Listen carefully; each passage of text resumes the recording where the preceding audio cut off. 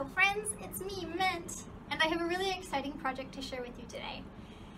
There's a publication called Faerie magazine that issued a challenge versus call of submissions during this lockdown time to have fans and subscribers recreate in their own spirit a piece inspired by the famous Cottingley fairies' portraits. In the spirit of Terry Jones and Brian Froud's recreation, I got really inspired and decided to do my own.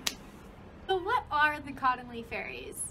There is such a legacy to this that I honestly didn't even know where to begin. I read more than I thought I ever knew about them. I remember seeing the movie in like the early 90s based on them, and I remember seeing Brian Froud's recreation, and that was really the most context that I had going off of it. So, thank you to Faerie magazine for inspiring me to keep learning and keep my time at home magical. Over 100 years ago, from 1917 to 1920, Elsie Wright and her younger cousin, Frances Griffith, took a series of 5 photographs of them playing in their back garden stream, frolicking with fairies, gnomes, and elfin figures. These photos captivated their mother, who truly believed that the girls were contacting and playing with fey creatures in the wild, and their garden in Cottingley. Elsie's mother was a spiritualist and attended a meeting in 1919 and gave copies of the photos to the speaker at this meeting. The photos were shared and made public in 1919 and were touted not only as proof of the supernatural, but evidence that humans were advancing to be able to see and interact with the supernatural in ways that they never could before. The photos were given to a photography expert named Harold Snelling to analyze them as truth or a hoax, and he admitted that the photos depicted exactly what was in front of the camera. This was probably his clever, not untrue way of saying he thought they were a hoax. But people weren't convinced. They went on to still believe the Cottingley fairy portraits were real photos of fae folk, and they continued to garner attention and spectacle. I painted mine with watercolor in very bright colors, hoping to make sure that they would stand out against the backdrop of my patio, which only gets light from the north. For their wings, I used cellophane wrapping paper reinforced with some clear boxing tape because it's very thin on its own and tends to wrinkle. I tried to draw some veins in with Sharpie at first, but it didn't really work, so instead I used a metallic gold acrylic paint to add veins, and it also left a beautiful sparkly sheen where it was on the wings, and I think that worked out really well, so I'm glad I found that as a resource in my bag of art supplies. In 1920, Sir Arthur Conan Doyle wrote to Elsie Wright's father, Arthur, to use the photos with his own article on fairies in the Stand magazine.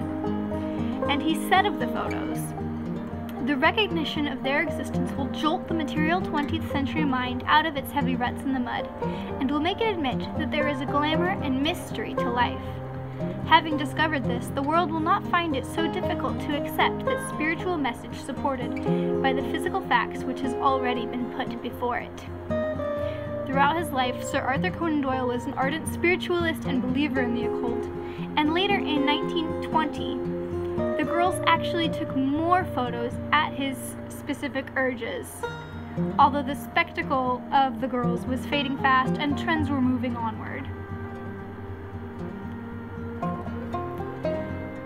In my own reproduction of the Cottingley fairies, with my own style and spirit, I wanted to recapture that they were drawn to be interacting with the environment. They're very lively, and they're very spirited and very mischievous.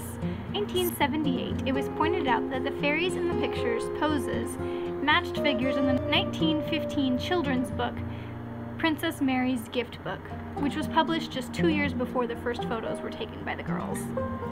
In a 1981 interview for the Unexplained magazine, Elsie Wright confessed that the fairies were paper cutouts of her own sketches.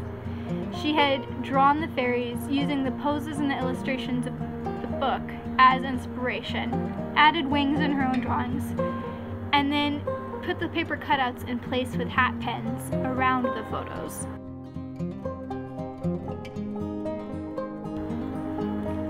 And now for some staging.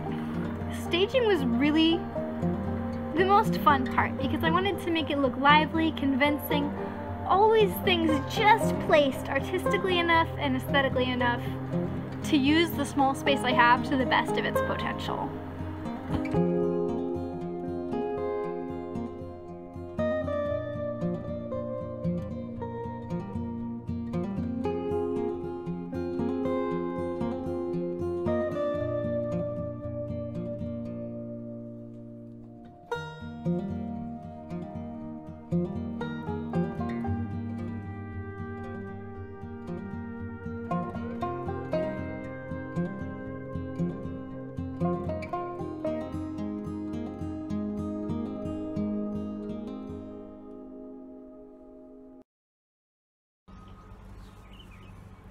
This little making of piece actually goes with my final images that were submitted and will be published in the next issue of Fae magazine.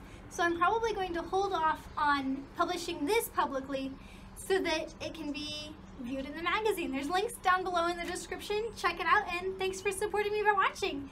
Till next time.